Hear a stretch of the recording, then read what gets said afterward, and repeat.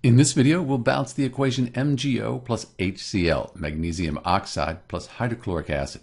Let's count the atoms up on each side of the equation. We have one magnesium, one oxygen, one hydrogen, and one chlorine. On the product side of the equation, we have one Mg, we have oxygens 1, hydrogens 2, and then 2 chlorine atoms. This is a fairly straightforward equation to balance. We have one hydrogen here and 2 here, one chlorine here and 2 here. So if we could double these, the equation would be balanced. We put a 2 in front of the HCl. This 2, it applies to everything here. So we have one hydrogen times the 2. That gives us 2, so the hydrogens are balanced.